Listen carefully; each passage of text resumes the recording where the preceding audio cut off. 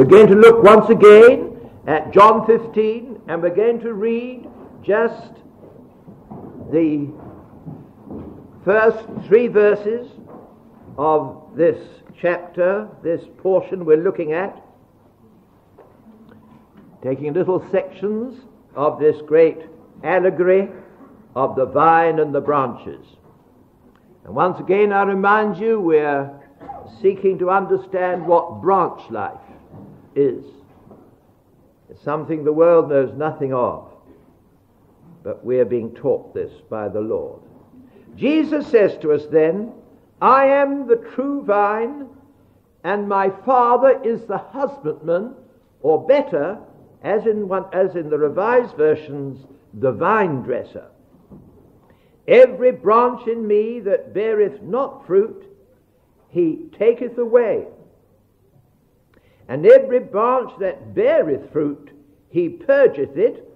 Literally, as doubtless in other versions, he cleanseth it, that it may bring forth more fruit. Now ye are clean through the word which I have spoken unto you. Now this morning we are passing on to look at the activity, not of the vine, not of the branch, but of the vine dresser. Father, Son, and Holy Spirit are all involved in this. Jesus is the vine. By his Spirit he lives again in the branch, and the Father is the vine dresser. And his work, it would seem, is to see to the relationship, the ongoing relationship of branch and vine. This passage would seem to put a lot of emphasis on our abiding in him, our ongoing relationship with him. But lest that should seem too onerous a responsibility for us to be handling, the Father is the vine dresser. And you're not left to try and do your abiding on your own. He's the vine dresser whose work it is to see to our relationship with Jesus, to deal with it, to adjust it, to show us where we're not abiding and help us to come back, and so on. So isn't it good that we've got a vine dresser? The Father, my Father, says Jesus, is the vine dresser. And what we've got in this portion is how he deals first with the unfruitful branch, and then how he deals with the fruitful branch. For he deals with both.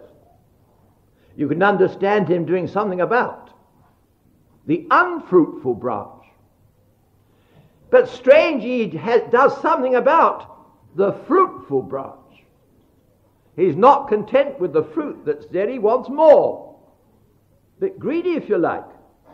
And so the mere fact that the branch is bearing fruit doesn't get a pat on the back merely, though he loves it and praise is encouraged. But he's intent on more fruit, and to that extent he has to deal with the branch that is bearing fruit. Now what we've really got, and I've realized that as I've been studying this subject this morning, is really 2 messages. The message about the unfruitful branch and the message about the fruitful branch.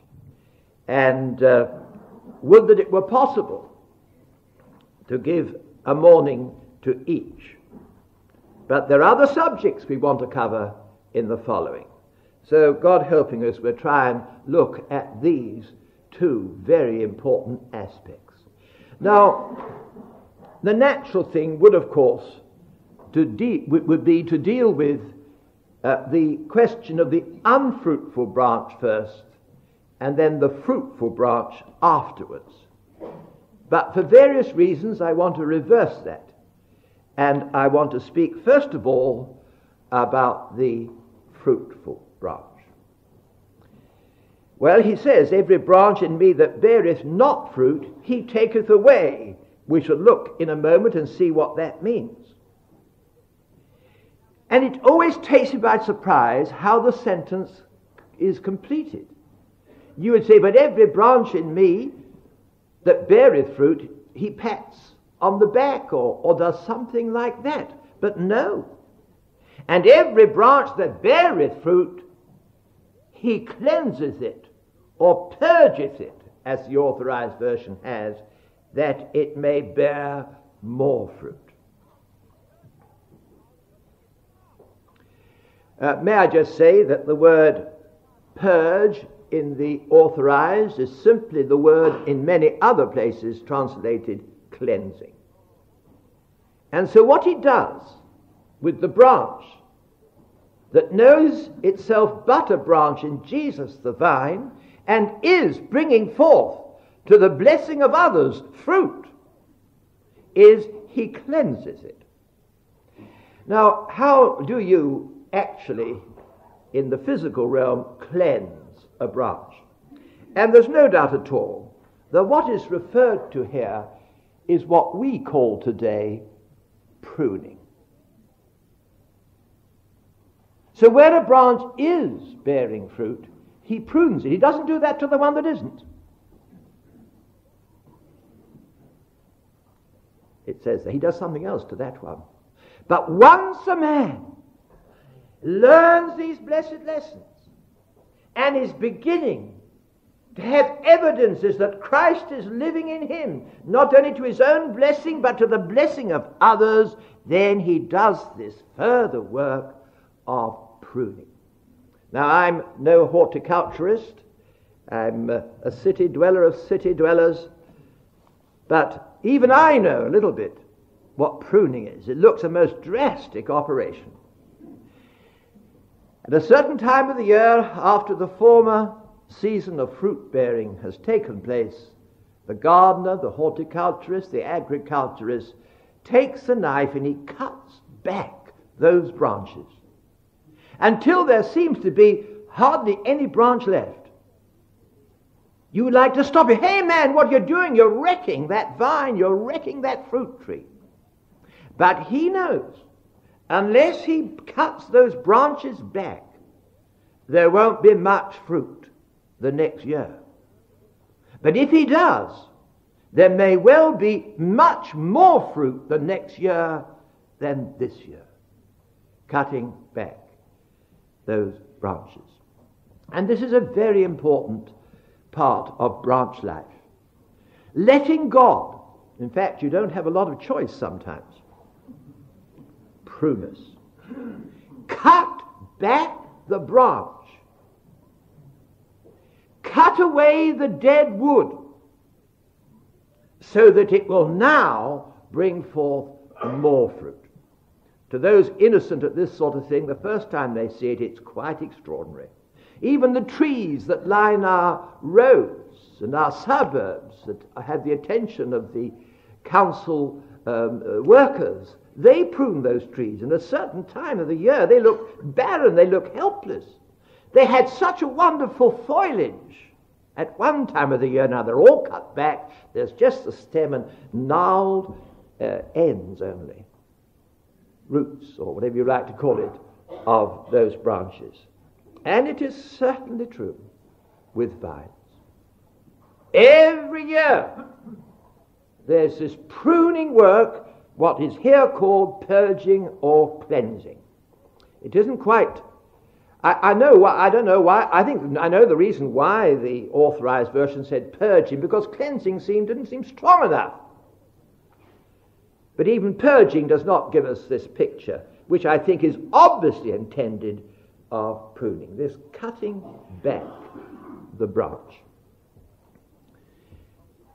And already there are few of us who haven't known some of this pruning operation of our heavenly vine dresser.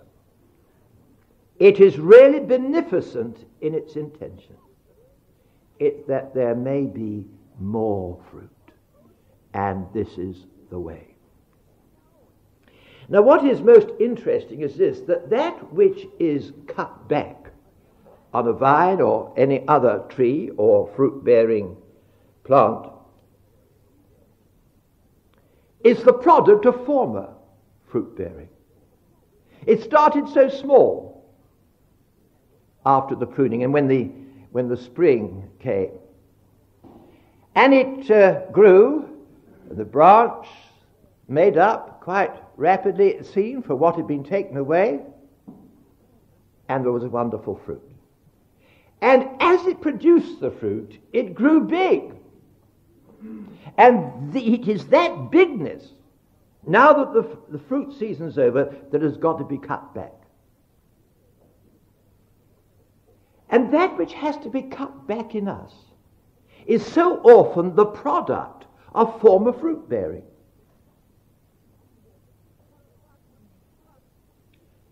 You felt so weak, you depended so completely on Jesus. You said, I am the helpless branch, O Lord, but you're the mighty vine. And he answered in situations in a wonderful way. And there was fruit in your life. The fruit of the Spirit. People were blessed. They tasted of it. They were drawn to Christ, maybe. You were used. While you were little in your own sight. And that being little in our own sight is of prime importance. It's part of branch life. To remain to your dying day a helpless, empty branch in itself, knowing it cannot but bear fruit in itself, that it's a product of the vine that's in us. But as a result of us having these blessed experiences, we get big again. I'm being used, I am. I've got gifts, I am. I've been asked to be leader of this, the leader of that. And you begin to think yourself rather more important than the other branch. You think you know how. And while those sort of attitudes persist in our lives, that's going to be the virtual end of any increase in our fruit bearing. Our experience will be that of decreasing fruit. Every year the branch gets bigger because of even the little bit it produces adds to its increase. And therefore, if God is going to have more fruit from us, he's got to prune. He's got to cut back that dead, and it is dead, self-life. And I say again, so often, it's the product of the blessing of God in the past even. And we begin to entertain illusions about ourselves that we are somebody. And we cease to be little in our own sight. Very often we don't think this is the case. Between us and God we still pray the same way. But it comes out in your relationship with other people. That's what finds us out. I believe sometimes we can't see anything wrong in our relationship with God. But it isn't right in our relationship with other people. And that is the clue. What you are to others, Jesus says you are to me. Inasmuch as you've done it to them, you have done it to me.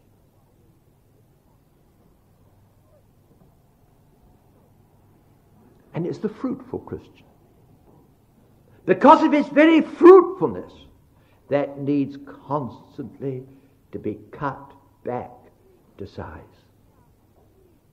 constantly pruned. Well, how does he do it? Well, Jesus said, verse 3, now ye are clean, or purged, or cut back through the word that I've spoken unto you. Now, this is really rather nice. Now ye are clean. He doesn't say you've got to go on being clean. Now, look here. Okay, he said, now take it. I've been talking to you. I've been dealing with you. You had to see an awful lot about yourselves. Now take it. You're clean. Don't be emphasizing, I'm yet to have more and more. If you've responded to light, God says, now you're clean. Until later, he has something more to deal with you about. But as of now, you can be rejoicing in the Lord if you've responded to the light he's given you. And the light he gives you is through his word. Now ye are clean through the word which I have spoken unto you. The word of God is that which is intended to convict us of self, of pride, of self-sufficiency, of wanting to be somebody, of despising others. Thank God for the Word of God. It isn't only reading your Bible, it's hearing it, it's sitting under it. This is why sitting under the Word of God is an essential part in the Christian life. You don't only read the Word, you have to sit under it. And we ministers, my dear friends, you're in a tremendous privileged position, an important position, as they sit under the Word that you utter. This is His instrument for the perfecting of the saints. And I cannot think of anything more necessary than a great enlargement in the heart and spirits of those that minister the Word. The sheep look up so often and are not fed, and hearts are not searched. And the service and the organizations seem to be more important than the Word. I want to plead for those who are in any sense ministering the Word, for us all to see the primacy of the Word of God. Let the other thing go. If something's got to go, and give your time to this holy task. This is God's instrument for the perfecting of the saints. Is it first in our list of priorities? And it's the same for all of us. Even if we aren't preaching, this word ought to be in the place of supremacy. And may I tell you, those in full-time Christian service have to fight for time for this as much as those who are in secular work. Theoretically, you say they've got all the time in the day, but I don't know. That old telephone and those callers and that administration they've got to do. It's a fight. But fight it. The Word is that by which the saints are perfected. It's that which shows the inroads of self into our lives. And we, the Word of God, ought to search our hearts. Are your people, I'm asking you, are their hearts being searched as God would want to search them? The same way it encourages. I will not always chide, neither will I be wroth forever. For the spirit would fail before me, and the souls that I have made. It is not only challenge, search. It's encouragement. There's good news for bad people in the Word of God. Let's preach it. Let's see our people relax. Let's see the joy come. Oh, now ye are clean and encouraged and built up through the word that I've spoken unto you.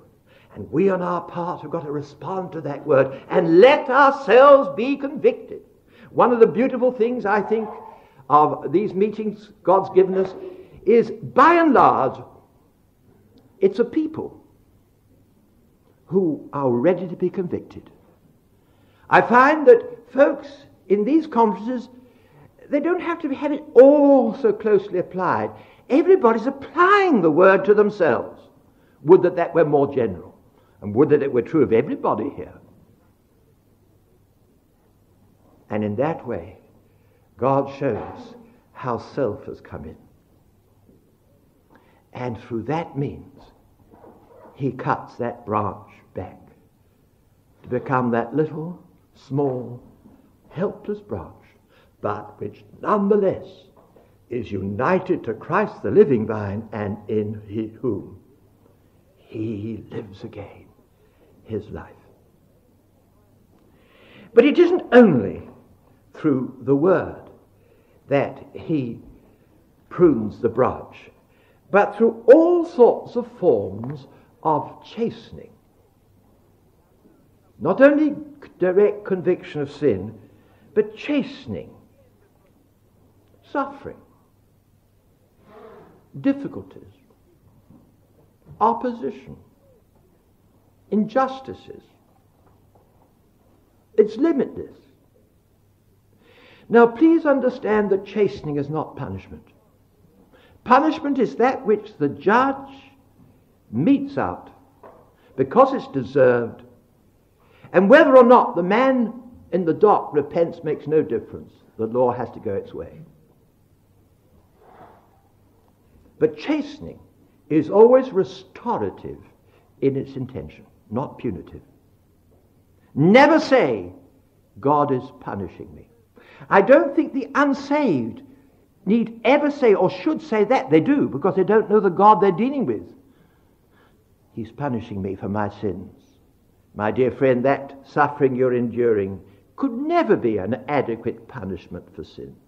The only adequate punishment for sin is that which Jesus bore in his body on the tree. He's exhausted the penal aspect due to sin. What comes to us is not punitive, but restorative in its intention. And inasmuch as the most obedient saint has these sufferings, it can only be, obedient as he is, there are still further areas where he needs to return to the Lord. We underestimate the tremendous recovery operation which God is undertaking in us. We underestimate the tremendous debauch of the fall. How corrupted is human nature. And this recovery operation begins with the new birth, but only begins there. It goes on to the end, to recover in us the large effects of Adam's fall. And so it's a God of love and grace who prunes the branch by means of chastening. If you will turn to Hebrews 13. This is the chapter in which the writer to the Hebrews, whom I take to be none other than Paul, Hebrews 12 rather, deals with this whole matter of chastening. Verse 11, now no chastening for the present seemeth to be joyous but grievous. Oh, no doubt at all. Suffering. Injustice is injustice. Being the butt of other people's tongues is painful. It's not joyous but grievous, nevertheless afterward. Oh, there's a blessed afterward to God's chastenings of his children. Nevertheless afterward it yieldeth, here we are, the peaceable fruit of righteousness. It's had the effect of bringing the branch back to its true place. But notice, unto them which are exercised thereby. You can have suffering, you get no good out of it because you aren't exercised thereby.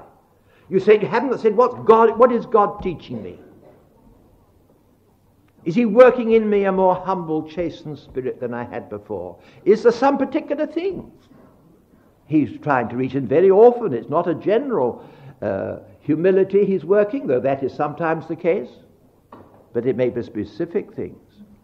We need to be exercised thereby. There's a book that's come out these days, you've probably seen on the bookstall. Don't waste your sorrows. Don't waste them.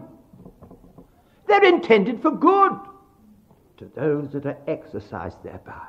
They're intended to bring the branch down to that weak, dependent place which subtly it may have forsaken. And inasmuch as the fall consisted in a refusal of the branch life, Adam wanted to be the vine and not the branch. Maybe there are degrees of dependence on the vine that we still need even further. Now, when we're in the midst of this chastening, it sometimes seems as if it's never going to end. You can't see a light at the end of the tunnel. Don't you believe it? Don't you believe it? Oh, some beautiful things are said to the saints when God is having to use the pruning knife. I'm looking at Psalm 30 and verse 5. His anger endureth but a moment, his favor for a lifetime. Don't be frightened of this word anger in the Old Testament, or wrath. It's a beautiful, sweet, loving word. And it's applied to his own people, Israel, as much as, indeed more, than to the Gentiles that know not God. Anger is a horrid word in man, a horrid thing in man. It's always self-inspired. It's I who's been touched off, and I don't like it. God's anger is never self-inspired. It's always love-inspired. That which you've done has displeased him. What sort of a parent is he or she who can see things done by children and doesn't correct and chasten them? They're failing in love. And the Old Testament, without any inhibition, talks about the anger of the Lord. The anger of the Lord was kindled against Israel after Achan had stolen those goods. And instead of victory, it was defeat. But it was good. They had to find out what it was. They had to know how to walk in obedience with God, and once that was put right, victory was theirs, and Jehovah was operating on their behalf as never before. Now this anger, then, never back off from in the Old Testament. It's a lovely word. I've sometimes wanted to give a study on this sweet, lovely word, the anger of the Lord. I've been under it, so have you. He's had to show me things. He's had to humble me. And when I've said, yes, Lord, you're right and I'm wrong, how glad I am. Thank you, Lord. You know, the simple truth is, Jesus will never let you down, but thank God he won't let you off. And I don't want to be let off. Not really. Deep down, at first it isn't easy. But this that he has to do for us in one way or another, it endureth but a moment. What is normal and natural for him to give us is favor. His anger endureth but a moment. His favor for a lifetime. Don't you believe this is going on forever? Amy Carmichael has a lovely poem. I think it must be based on that incident when the storm hit that little boat and Jesus was asleep in the stern and they wake him up, and she talks about that age-long minute when thou art silent and the winds are high. It was only a minute before he woke up and said, peace be still. But to them, in the middle of it, it seemed an age.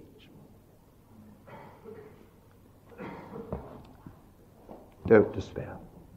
You're not to faint. Be discouraged when you're chastened of the Lord. Because it's he whom the Lord loves that he chastens. And there's an end. And when it's over, it was only a moment. And you thank him for it. Age-long minute. And it's that minute which is terribly important, how you behave in it. You know, you can only change the imagery. You can only score runs when you're being bowled against.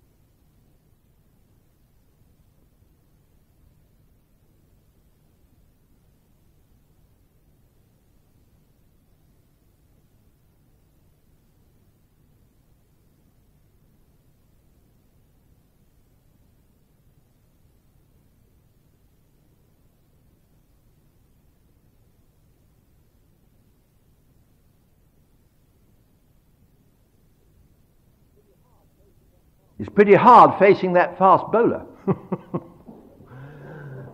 But listen, man, it's your only chance of making any runs. When he's taken off and the stumps are drawn, you've lost your chance. And it's in that age-long minute that you have the chance to have faith in grace tested. Distill in that minute to believe in the goodness of God. Ye fearful saints, fresh courage take. The crowds you so much dread are big with mercy and will break in blessings on your head. And so, and every branch that beareth fruit, he prunes it. And so there's every inducement for us to say yes to his convictions.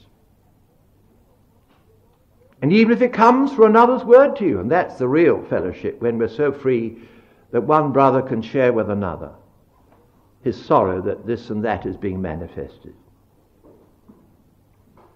Say yes.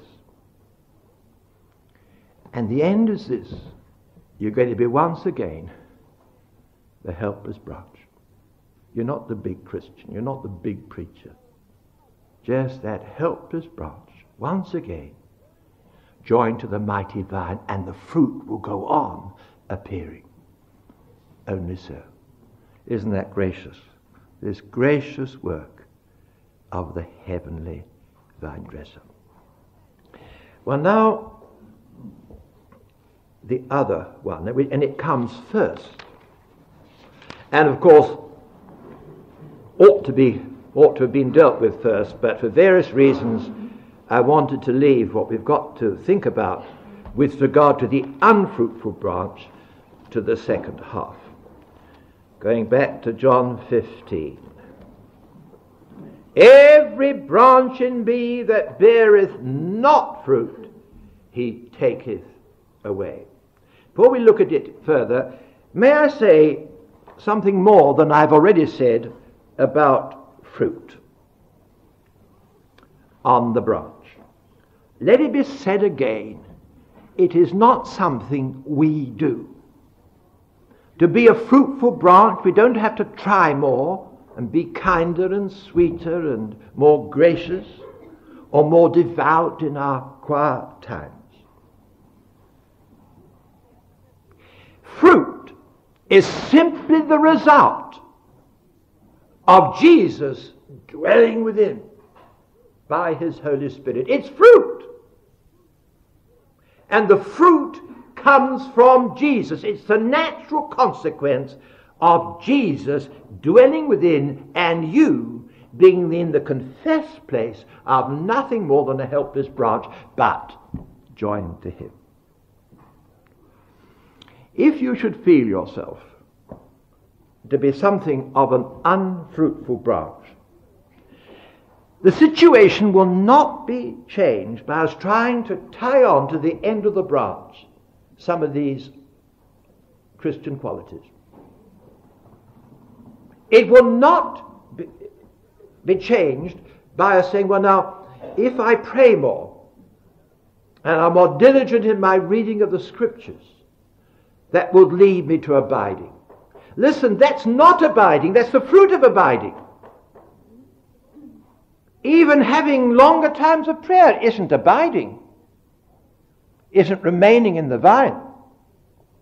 It's the fruit of it. The man who's really a branch united to Christ and counting on the vine in that way will be so full of spiritual life, he'll have an appetite. What's the use of getting up early to have your longer devotions if when you get your Bible, you can't get much out of it? And you don't know how to use that longer period. No. Even that is a simple fruit of Christ within. These things are not the ways to Christ, as is often thought, but Christ, appropriated by the weakest, most helpless branch, is the way to these things. And we can put the cart before the horse. What is needed is simply for us to possess Christ.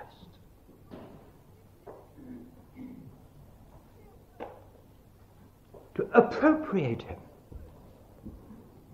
As we've been singing, I know he's mine. This friend so dear, he lives in me. He's ever near. But. It could be that some of us don't know it. They're not sure. If you were asked, are you truly saved? Are you truly grafted into Christ? You say, I hope so. Or I think so. You don't know it. There's a lurking doubt. And maybe those doubts are fully justified. You may pass as a branch. Everybody thinks you are.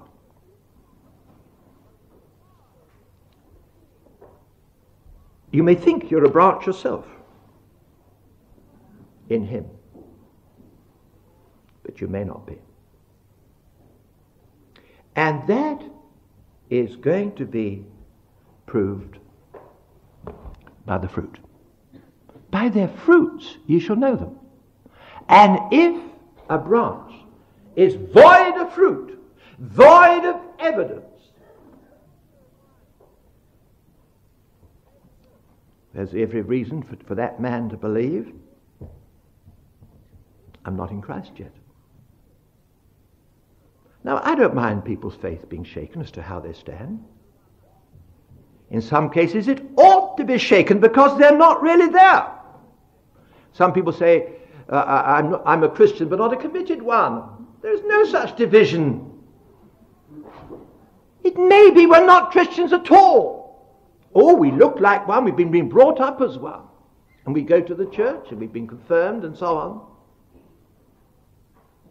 But the branch, that person may be among the other ones and may look like the other ones, but the union has never really been made effectual.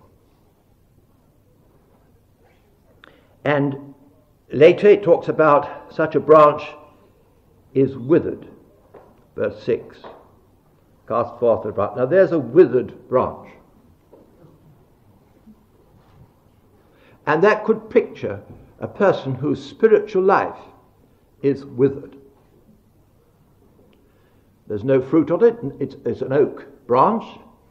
There's no acorns. Probably wouldn't be at this time of the year in any case. But there are leaves. And you know that fig tree where Jesus came along and found there was nothing but leaves there. Leaves represent the profession of being a Christian. Well, there's certainly leaves. But they don't look in very good shape. And very soon they'll drop off. And so it is, we can be in this state of withered. Now, there are two reasons why, if some of us can see ourselves in that. The first is, as I've said, it's never really happened. And it isn't true today. My soul is now united to Christ the living vine. His love I once had slighted, but now I know him mine. That's one reason. And the other reason is, although we are united to Christ, we're not remaining. And we are beginning to see what this abiding, this remaining in him is. And the extraordinary thing is this. If you, as a true believer, are nonetheless not remaining in him as a branch in the vine, trying to be a vine yourself, or running your own life independent of him, there's not going to be outwardly a lot of difference in current experience as one who's never had that experience. Both are pictured like that. Now, in this verse, too, every branch in me that beareth not fruit he taketh away, has the former in view. I believe that verse is speaking of one who looked like a Christian outwardly, never was at all. Every branch. I know it says in me, but that is where the Lord had to adapt his meaning to the allegory, and no allegory gives you the whole picture. But this is consistent with something you get right the way through the New Testament, solemn warnings against those who've got the outward profession but never had the real thing. It's what the old writers used to call false professors. We don't use that phrase before. Professor to us is someone at a university. But not the old-time writers. False professors. Those who profess but have never really possessed. And that is proved by lack of fruit. Jesus said it. And what warnings there are. Why, there's the parable of the 10 virgins, 5 wise, 5 foolish. The foolish ones had perfectly good lamps, as good as anybody else's. But they got no oil in the lamps. And when they knocked at the door, the bridegroom said, "Depart from me, I never knew you. You've never been on the list of guests." Your gate crashes. And they'll be cast into utter darkness. And someone may have a wonderful lamp. And yet they're going to one day hear the solemn words, "Depart from me, I never knew you." There were those who will one day say, "But Lord, did we not cast out demons in thy name? Did we not do wonderful mighty works in thy name?" They look like branches. They thought they were branches in him. But they never were. And Jesus will have to say, "Depart from me, I never knew you." And so this verse here is consistent with the whole tribe of verses warning the false professor of his position of imminent peril. I want to tell you, I've been, how long is it? Over 40 years as an evangelist. I haven't seen many wife beaters saved in that time. I haven't seen an awful lot of drunkards saved.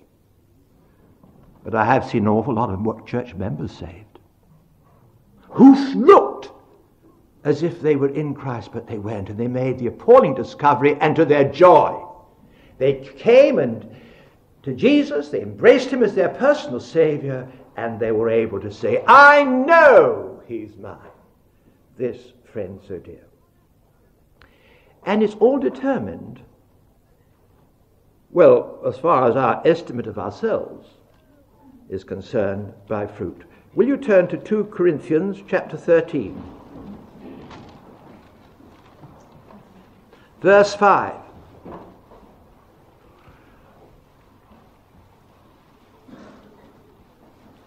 Two Corinthians 13, verse 5. "Examine yourselves whether ye be in the faith. Prove, test your own selves. Know ye not your own selves how that Jesus Christ be in you, except ye be reprobate." Now this word reprobate is a word that is used by the metal assayer.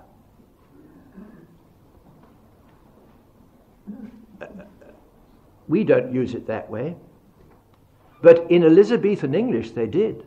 In Jeremiah, talking about Israel, it says, "Reprobate silver shall men call them." That is, the assayer tests gold or silver, or that which purports to be, to see if it really is that metal, and if it comes up to the quality it should be. And this is what he's got in mind. The distinguishing mark, he says, about the one who's in Christ is that Christ is in him. That's the only real basic thing that distinguishes us from the rest. Know ye not that Jesus Christ be in you, except if on test you're proved to be counterfeit. And so what we've got here in John 15 and elsewhere is the possibility of us being counterfeit Christians. It isn't that we do it deliberately always. We can be playing an act. But very often we just don't know it. We deceive ourselves. And there's evidence if Christ is in us. There are three sorts of assurance of salvation. That is being sure. First of all, there's external assurance. The external word of God that says, him that cometh to me, I will in no wise cast him out. You may not feel it, may not have no great emotion, but if you come, you've got God's unbreakable word. He hasn't cast you out. For Christ's sake, he's accepted you, forgiven you, and made you his child. I don't always feel it. In the final analysis, I rest on the external word of God. Then there's a second way of assurance, and that's internal. And we read in Scripture about the Holy Spirit witnessing with our spirit that we're the children of God.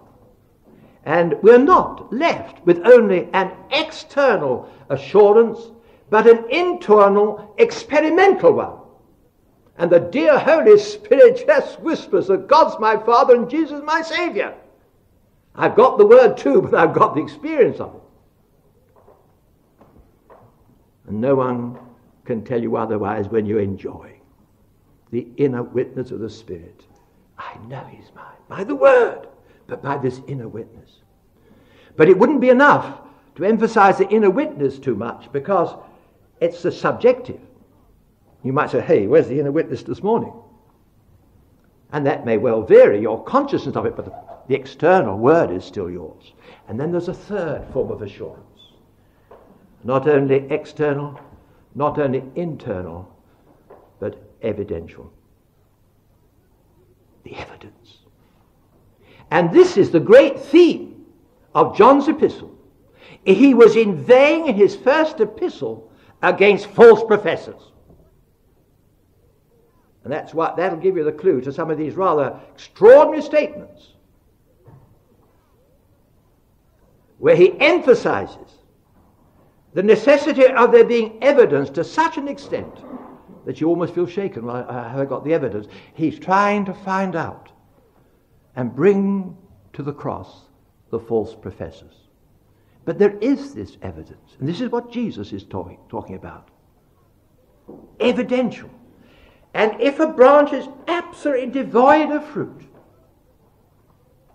if he hasn't got a heart that is praising Jesus, love for him and love for other people, he may well wonder.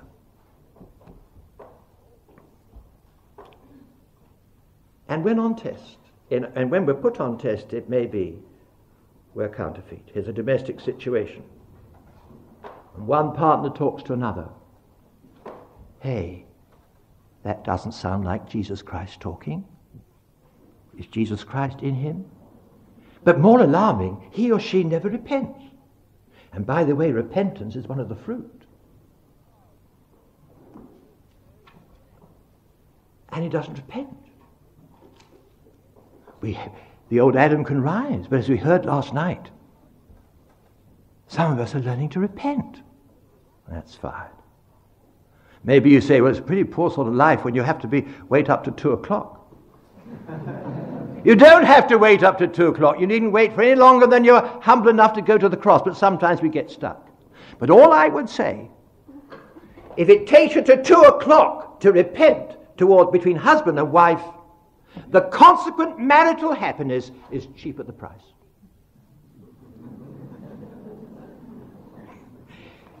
The severe thing, the terrible thing when you don't. When you go to bed at 10 and no, you're unaware. She's got so used to you that she doesn't say, talk to me.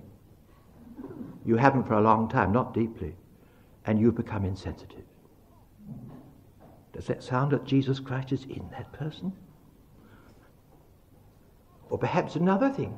Here's someone who's engaging, we'll say, in illicit drinking, but hiding it. Never confessing, never being open. No repentance. Does that sound as if Jesus Christ is in them? I wonder if they really are joined to the vine. Or again, an illicit relationships at various degrees with the opposite sex. And this can happen on a branch that appears to be joined to the vine. But it's all hidden. It's covered up. And when it does come out, hearts are broken. Does that sound like Jesus? Prove your own selves. But this isn't the only thing. There are so many things. And my dear friend, if you have any doubts, well, start again. There's no problem. The door of mercy is open. I wonder if I am. Okay. Then make sure today. Make your calling and election sure by coming to Jesus. And this is my last word, and my hour didn't begin until we had the first hymn.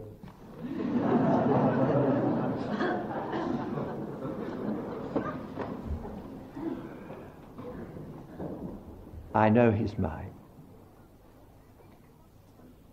Jesus belongs potentially to the sinner, to the branch that perhaps never been united or doubts it. But Jesus is the sinner's. That's what he came for sinners. And you, full of doubt, say, but he's mine. He's offered me this sort of person. And you start with his blood. What I mean is this. There are qualities in the Godhead that you can't say are yours. His power, his majesty, his glory. They're his, not yours. But I tell you, there's one thing in the Godhead that is yours.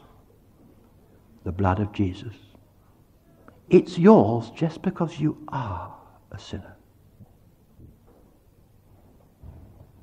It was only shed for sin, your sins. And if I can't lay claim to anything else in the Godhead, I can to the blood of Jesus. As the hymn says, oh, believe it. Oh, receive it. 'Tis for thee. I don't care who that man is, how sensitive they are, how much they may condemn themselves. The blood of Jesus is yours. That's what Jesus said when he said, eat the flesh and drink the blood. Make it yours. It's yours. All that he did was for people no better than ourselves. And if you have any doubts where you are, say, Lord, I'm receiving that blood. I know I'm not doing what I ought to. Oh, there have been many things that have marred. But hallelujah, you anticipated them all on thy body on the tree, and that blood is flowing for me. I tell you again, I tell you, that's the one thing in the Godhead, in my lowest and darkest moments, is mine. The blood. I can appropriate it right on my level. And if the blood is yours, the one who shed it is yours. And the riches of the one who shed it are yours. The vine is yours. And if there's any doubt in your mind, you better get it straight. And it's so easy to do it. No problem. I don't mind if it shakes somebody's faith. Oh, have I said, I'm not. The blood's yours, brother. You don't ground your salvation on fruit, but on the blood of Jesus. But the result of coming to him and saying, come in, Lord Jesus, into this life of mine. May your blood cleanse what I confess. Fruit follows. It's bound to. Of course, it's true that other people can see the fruit better than you sometimes. It's Oswald Chambers who talked about conscious repentance leading to unconscious holiness. That's nice. I don't like conscious holiness in a person, do you? Someone who's consciously holy. But a man who's just a feeble branch, all from having to come back and be cleansed afresh. Oh, there's holiness in that man. He may not see it. He feels so feeble, but others see it. That's a gentleness, a sweetness. You can get along with a brother like that. You can talk to him and he won't bite your head off. Ah, that's holiness. And you know, it's been my privilege, again and again, in this conference and among one's own circle brothers in other parts to see holiness walking about on two legs. They don't know it, but I can see it. And I love them. I can't see my holiness. I don't know where it is. But I know I've got Jesus. He's mine. And so here's the work of the vine dresser. Every branch in me that beareth not fruit and is proved to be counterfeit, unless it gets right, is ultimately taken away forever. But he can get right. So easy to. He can find the blood that cleanses and the Jesus that saves. And every branch that beareth fruit, he's intent on more fruit. And a loving hand may chasten us. It's a loving hand, and the end is even greater peace, even greater joy, greater fruitfulness. Let's sing that chorus then. I know he's mine. We can all say it if we choose to and believe it. I know he's